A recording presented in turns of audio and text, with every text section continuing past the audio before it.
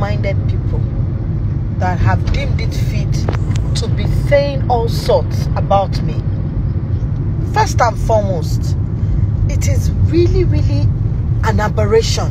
When you would think, at my age, she not even by when I was 16, 20, 30, Mama for what? Producers.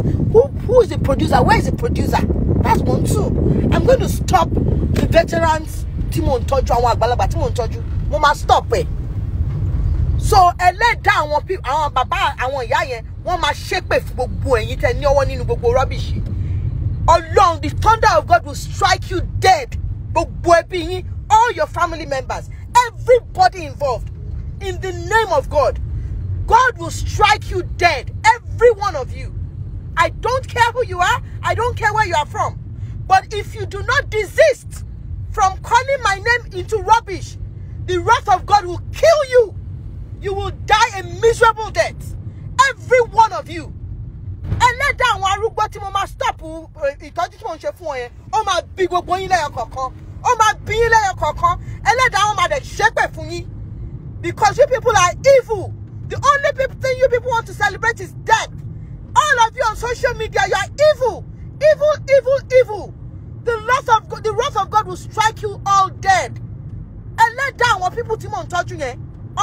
Jenny, let your coco. You shall not see the favor of God. The favor of God will depart from you.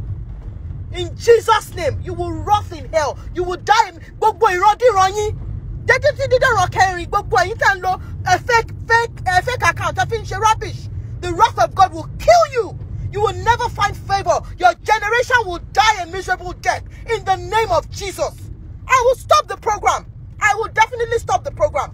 But the wrath of God will be upon each and every one of you. In Jesus' name. Except I have collected money for anything. But if I'm not collecting money for anything, the wrath of God will strike all of you dead, one after the other. And anyone that talks about any bad producers, I would and got me a stoop solo. That's any 16, 17, 18, 20, 30. 40. Oh.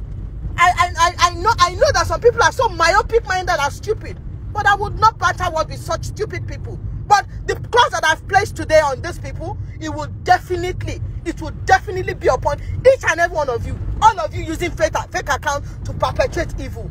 Evil will never depart from you. And you never mawa. Yama giant